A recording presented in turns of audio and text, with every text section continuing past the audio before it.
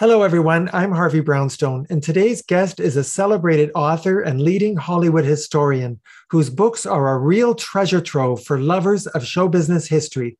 Her first book is Hollywood Heartbreak, the tragic and mysterious deaths of Hollywood's most remarkable legends. It gives a 75-year history of Hollywood told through the lives and deaths of some of its greatest stars. Her next book was the immensely popular Hollywood Haunted, a ghostly tour of Filmland, covering more than 100 years of grisly events in Hollywood. Next came Dishing Hollywood, the real scoop on Tinseltown's most notorious scandals, a delicious book that spills the beans on 43 Tinseltown scandals with fitting recipes connected to each story. Then came Timmy's in the Well, the Jon Provost story, co-written with her husband, Jon Provost, who played Timmy on the original beloved TV series Lassie. That book was followed up by TV Dinners, 40 classic TV kid stars dish up favorite recipes with a side of memories, featuring recollections and favorite dishes from 40 of the most popular child stars of the 50s, 60s, and 70s. And most recently, she's just released her latest book, Top of the Mountain, The Beatles at Shea Stadium 1965, which takes us back to that monumentally groundbreaking concert which changed the trajectory not only of the Beatles' career, but of the entire pop music industry. No band had ever played at a baseball stadium, but the Beatles sold out Shea Stadium, shattering all box office records in show business history, with a staggering 56,000 screaming fans in attendance. The book is packed with hundreds of never-before-seen photos and dozens of interviews with people who were there, including celebrities, opening act performers, media personnel, agents, producers, and fans. The book is an absolute must-have for every Beatles fan. Our guest has written and produced documentaries, TV series, and specials, including the 20th anniversary of the Mary Tyler Moore Show, the Museum of Television and Radio's Salute to Funny Women of Television, and many more. As an expert on Hollywood history, she regularly appears on radio and television. She's been on the popular TV show Mysteries and Scandals 8 times, and she's prominently featured on the wonderful, award-winning, star-studded documentary entitled Sunset Strip. And if that weren't enough, she's the CEO of Living Legends Limited, which represents and arranges personal appearances for over 100 celebrities. I'm delighted to welcome the fabulous Laurie Jacobson to our show. Laurie, thank you so much for joining us. Oh, Harvey, my pleasure. And thank you for that great intro. I hope I can live up to it. I know you will because you already have. Laurie, I know that you started out as a stand-up comic. You did improv with Robin Williams, John LaRoquette, and John Ritter, to name a few. How did you go from that to becoming such a successful Hollywood historian and author? Well, I was so excited to be in Hollywood and to walk in the footsteps of those people that had made me want to be a performer in the first place. And I found myself asking a lot of questions, like I'd go to Schwab's drugstore. And, you know, this is in the 70s, and we're talking about people who held their jobs for 30 or 40 years back in the day, career waitresses and maitre d's and guards at the studio gates. And no one really asked them questions, you know, and they knew all the dirt. They knew who came in with who left with whom. The guards at the gates were often in charge of firing people. When the studio heads didn't have the guts to do it themselves, they would just say, "Don't let the Bowery boys back on the lot on Monday. Tell them they're through." And that's how these people would find out. So these people held a lot of great information. And I found myself asking questions wherever I went. And I would entertain my performer friends with these great stories at cocktail parties. And somebody said, "You should write a book." So I did. Now, I want to talk about your latest book about the Beatles' 1965 concert at Shea Stadium. You wrote that you've been a Beatles fan your whole life and that they've had an enormous impact on you. Tell us what the Beatles have meant to you in your life. They just opened such doors for me. They changed everything. And I'm certainly not alone in that. Prior to that, whatever mom had on the radio in the car was pretty much what I listened to. And I was a Disney fan, and Ed Sullivan was on opposite Disney. And so that was the turning point. When the Beatles were on Ed Sullivan, I switched from childhood to tweenhood, and the Beatles changed everything. What we wore, what we talked about, what we listened to, suddenly rushing to the record store to get their 45s and their albums the moment they came out and playing them over and over. And suddenly I was listening to AM radio late at night under the covers with my transistor radio, so they really brought me into my teenage years, and their lyrics got more intense over the years, and you really listened to their songs and watched what they were doing and just grew up with them. You actually got to see the Beatles in concert in 1966, correct? Yes, thank goodness. I at least saw them once. What made the Beatles very special for me is that they were really the first group that were the whole package. They wrote their own songs and played all their own instruments on their records. They made music very differently than the artists who came before them, didn't they? Yes, absolutely. Prior to them, and I discussed this in Top of the Mountain, where we were with music prior to the Beatles. The Brill Building was famous in New York. Each room had a different songwriter in it, and you would go from room to room saying, I'm looking for a girl meets boy, girl loses boy, girl wins boy back song. And you would keep going to songwriters until you found what you wanted for the singer you represented. And that formula was growing old. It was tired. And then the Beatles came along. Now, they were in the right place at the right time, for sure. It could have been anybody that broke that mold. However, the Beatles had already played hundreds of concerts. They were in Hamburg for a long time, and of course in Liverpool, and they played more concerts during those years than a lot of today's artists do in the lifetime of their career. So when opportunity knocked on their door, they were 100% ready.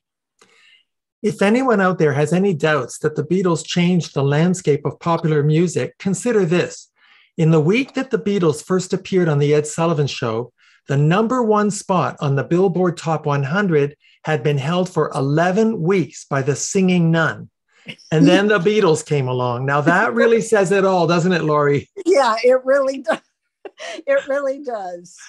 A lot of the contributors in your book referred to the state that America was in when the Beatles emerged. JFK had been assassinated. The economy was bad. The civil rights movement was emerging. There was a lot of racial strife. The Vietnam War was starting, and the country was in a state of great angst. And so when the Beatles appeared on the Ed Sullivan Show in February 1964, the country was hungry for the positive energy that the Beatles gave us. But don't you think the world would have reacted to the Beatles the same way no matter what else was going on?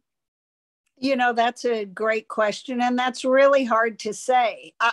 Our generation was so moved by JFK, the Peace Corps. He was the youngest president we'd ever had. His wife was a glamour puss. He was so handsome and funny. He was funny, and he just charmed America. And his loss was tremendous, and especially for the baby boomers, I think, because he brought such promise with him. And it was devastating. And we really needed a lift. So, was absolutely the perfect storm for the Beatles. Would we have reacted the same way?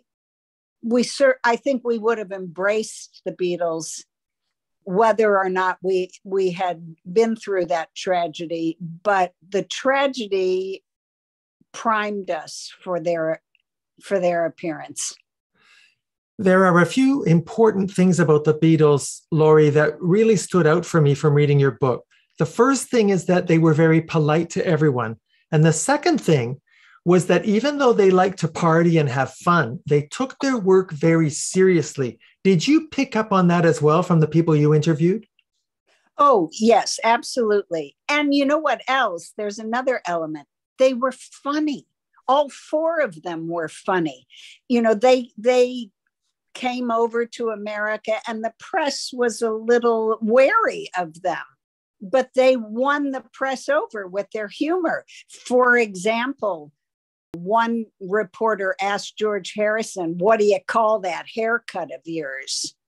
And George said, "I call mine Arthur." And the press fell down laughing, so they were absolutely charming. And that wonderful dry English humor. So that really helped them along. And their manager, Brian Epstein, cleaned up their appearance, put them in suits and ties, had them bowing after each performance. So yes, the polite manner also. He did away with the leather jackets and the attitude, and they were absolutely presentable. Your book contains some wonderful insights from a whole bunch of celebrities, including Bobby Vinton, Whoopi Goldberg, Meryl Streep, Stephen Van Zandt, and many more. How did you get these people to share their memories with you? When it comes to the Beatles, it seems like all doors open. Meryl Streep still had the same teenage excitement, recalling her time at Shea Stadium and seeing the Beatles that she had back in the day. And she told me about the little sign that she had made, "Paul, I love you," that she held up. She gave me the names of some other people she thought were at the concert. And I found that true with everyone that I spoke to. And actually, Harvey, that was my gift in writing the book, because, life goes on. I'm 10 years old when the Beatles happened. I had all of that wonderful enthusiasm. And then life happens to you. And I always loved them and loved their music, but I had lost that joie de vivre that I had back in the day. And all of the people that I spoke to that were at Shea still had it when they spoke about their 27 minutes with the Beatles at Shea. They were so effusive and excited. They remembered what they wore, where their seats were. It had mementos from the evening. And I got that back by listening to them. And that was my gift from all the people that I interviewed. Well, you all gave us a gift, because those of us who never got to see the Beatles live got to experience it vicariously through your book. That's one of the reasons I loved it so much. Oh, thank you. Yeah, it was really amazing listening to their stories. The things that audience members made and tried to throw down to the stage, which didn't make it, which pelted people down below. Just all these little details were wonderful. And I also found some amazing photos from people who were there. Yeah, that's one of the great things about the book. And I learned so much from your book, Laurie. For example, I wasn't aware of the importance of Sid Bernstein. He was a well-respected New York music promoter who had the incredible foresight to contact the Beatles manager, Brian Epstein, and book the Beatles 1 year in advance for 2 concerts at Carnegie Hall and also for the Shea Stadium concert. Everyone seems to think it was Ed Sullivan who brought the Beatles to America, but it was actually Sid Bernstein, correct? Absolutely. Yeah, Sid was booking people like Judy Garland and Tony Bennett. They're very classy acts in the New York area. And he loved to stay fresh and keep learning. So he was taking a class, and the teacher recommended that he read papers internationally. And he didn't speak any other languages but English, so he got the British papers. And of course, he turned to the entertainment section, and he kept reading little blurbs about the Beatles, and the word pandemonium was attached to everything he read about them. So he called Brian Epstein. He got Brian's mother and basically said, can Brian come out to play? You know, Brian had been waiting for America to call, hoping they would call. And so Sid was the first person to make contact and bring them over. Now, in the interim of booking them for Carnegie Hall before they played it, Ed Sullivan is passing through Heathrow Airport on a day when the Beatles happen to be landing, and sees hundreds and hundreds of screaming girls and says, what's going on? And finds out that Sid, who Ed knew, all the big guys knew Sid, finds out that Sid's bringing them to Carnegie Hall, and he calls Sid and said, would you mind if I have them on my show the Sunday before your booking?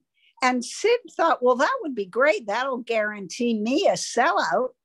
And so everyone thinks Ed Sullivan was behind the discovery, but Ed was just latching on to Sid's coattails. Now, Sid was really generous, and he did not mind that Ed is the one who is associated with the Beatles. And in fact, at Shea Stadium, when Sid Bernstein could have taken the stage and introduced the Beatles, he gave that to Ed Sullivan because he knew that's how people connected the Beatles to America.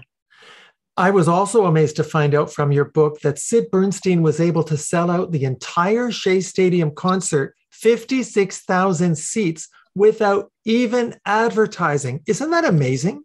That is my favorite part of the story. When he made the deal with Brian Epstein, first of all, Brian asked for a $100,000 guarantee. And this is in the fall of '64. And that was unheard of. And then he said, here's my stipulation. I want half of that in 3 months, or there's no deal. And you can't advertise the concert until you give me the money. And Sid said, how am I going to raise 50 grand without advertising? And Brian said, well, I didn't say you couldn't talk about it. So every day, Sid goes to Washington Square Park in New York, and he tells teenagers, I'm bringing the Beatles to Shea. And it's mostly girls, though there were a few boys. And he got a P.O. box. He set the ticket prices. He handed out that information to the teenagers. And at a time when there's only long distance phone calls and letters, these teenagers carried that message around the world. When Sid finally had the nerve to check his P.O. box to see if there were any orders, he had rubles, he had yen, he got money from behind the Iron Curtain. It was just unbelievable. And I just love that this network of teenagers spread the news around the world. It is amazing. And another amazing thing I learned from your book is that although the Shea Stadium concert brought in over $300,000, Sid Bernstein cleared only $3,000, and he got no money from the documentary film. How could that possibly have happened? Well, the documentary film, I think that was a raw deal.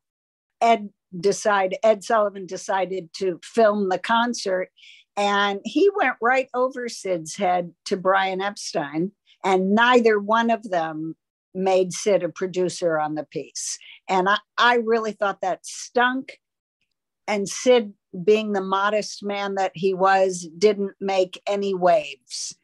But clearly there would have been no documentary had it not been for Sid. So that was a real shame. And Sid was set up to certainly make more than $3,000, but the unpredictable expenses mounted during the 8 months between setting the concert, and his take got smaller and smaller. And I will say, there are what I learned from speaking to people in the business is there are very few managers who could handle both the publicity end of managing a client and the financial end. And Sid's gift was clearly with the publicity end. He was the Pied Piper of rock and roll, but he wasn't a good money man. I want to ask you about the concert itself. The Beatles sang only 12 songs, and they were on the stage only 30 minutes. Today, a headline act is expected to be on stage for at least 90 minutes. Why was the Beatles' time on stage so short? That was their act. They toured in 64 and in 65, and then they toured again the following year in 66. That was it for their touring years, and that's all they ever played, pretty much 27 minutes. When I saw them in St. Louis in 66, that was it. 9 songs, time multiplied by 3 minutes a song, a little jabber, and you have your 27 minutes. And they had a lot of opening acts. So you were there for an hour and a half, but you weren't seeing the Beatles for that long. And that's the way it was back then. No diamond screens. The sound systems were very poor, but you got what you got. Do you think it bothered the Beatles that no one could actually hear their music because there was so much screaming from the audience? I mean, I distinctly remember Ringo Starr saying, people don't come to hear the Beatles, they come to see us. Yes, that truer words were never spoken. And that is ultimately why they quit touring. They wanted more time in the studio. They wanted to get to more complicated music that would have been difficult to perform live. And indeed they did. And by 67, they were on to Sgt. Pepper's and more. John in particular was very frustrated that people weren't listening to the music. Paul was the showman. He loved being out in front of screaming girls. Clearly, he still does, because he still is. And, Ringo was along for the great ride, the newest Beatle. He just thought it was spectacular. George, the quiet Beatle, really wanted to get back in the studio as well. He was all about the music. And actually, there's an interesting story. Several months before Shea Stadium, George and John and their wives were out to dinner at a friend's house. And that friend dosed them with LSD, unbeknownst to them, slipped it into their coffee. George had never even heard of LSD. That's how early on this was. And John was furious, absolutely furious. So fortunately, they had a driver with them that night who took all 4 of them home. And John and George had what they called a magnificent experience.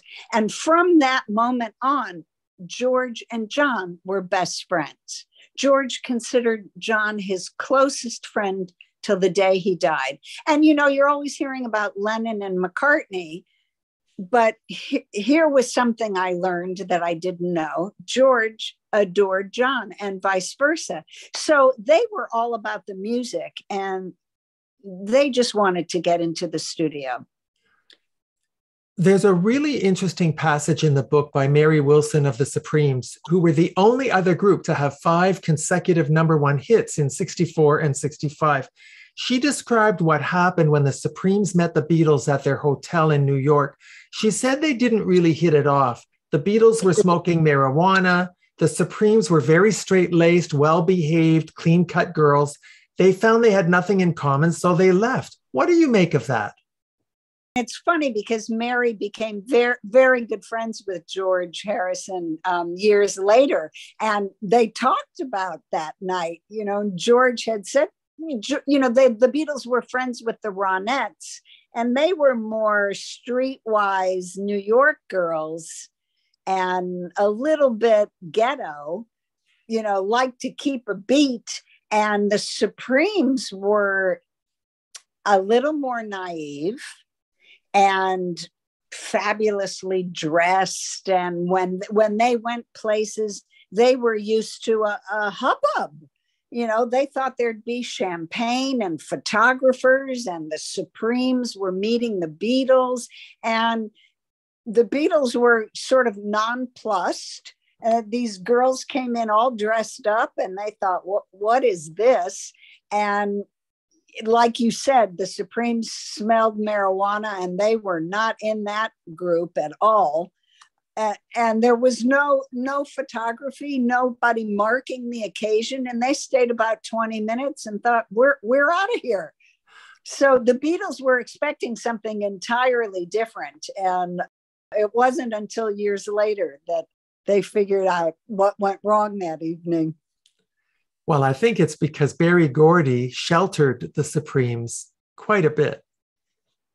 And also Mary talked about her parents, education. Mary's mother, I think she said she couldn't read and she was not well educated. And it was very important to her that Mary get a good education. When the Supremes' parents found out the girls weren't going to go to college, they were devastated, but they were already, when they got their first #1 hit, that devastation changed. And the parents were happy, but, they were touring the world. They were dining with literally kings and queens. The Beatles did not have that opportunity. They were in their hotel rooms. They couldn't go anywhere, but the Supremes could. And there weren't a lot of women in rock and roll at that time. Mary comments on the only women that she saw were bringing them coffee in their meetings with executives. So they were singular in their world at that time. Now, as you know, a documentary film was made of the 1965 Beatles concert at Shea Stadium.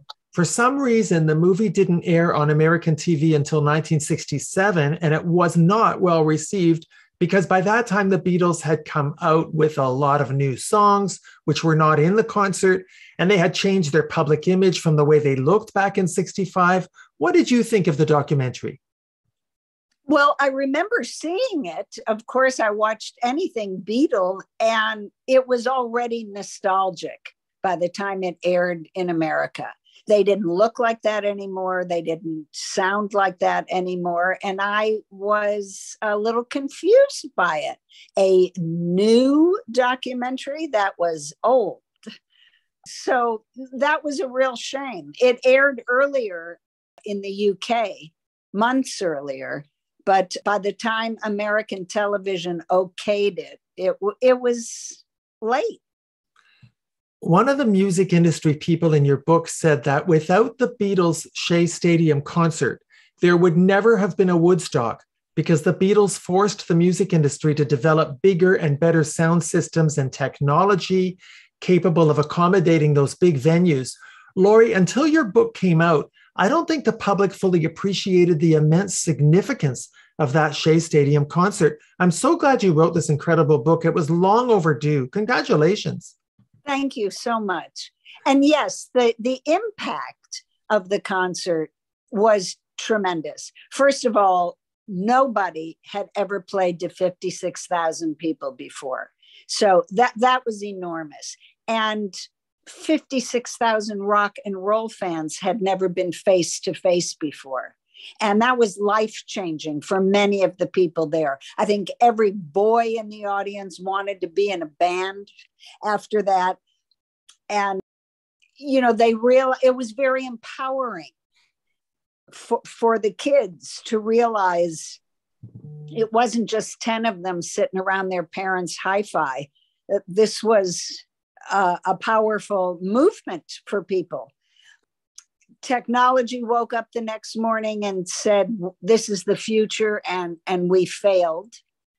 And Madison Avenue woke up the next morning and said, wow, we've got a whole new marketplace to sell to. And these kids are buying more than pimple cream. We need product. Fashion changed overnight from conservative to mod. Including hair. Oh, yeah. You know, and then the nude scene in hair, and that led to censorship in the film industry being lessened. And we soon saw nudity on film in America for the first time since the 20s. So, men's hairstyling was in, barbershops were out. I mean, name me a place you see a barber pole now, you know, that just disappeared. So the impact was absolutely enormous. Well, Laurie, in this interview, we focused exclusively on your Beatles book, but I hope you'll come back again to discuss your other books about Hollywood because they're equally fascinating. Let's do this again soon. Thank you, Harvey. I would love to. And thank you for your insightful questions. I really appreciate it. Well, I want to thank you so much for taking the time to appear on our show. I can't wait to have you back. Thank you so much, Laurie. I'll be back. Our guest has been historian, producer, and author Laurie Jacobson. Her new book, Top of the Mountain, The Beatles at Shea Stadium 1965, is now available wherever books are sold. And take it from me, it's an absolute must-have for every Beatles fan. My name is Harvey Brownstone. Thank you to our producer, Steve Silver. Thank you to our team in LA and the UK. Thank you all for joining us. See you next time. Thanks for watching. Be sure to check out all the great interviews on the Harvey Brownstone Interviews YouTube channel. Don't forget to subscribe and ring the bell to be notified when new videos are posted.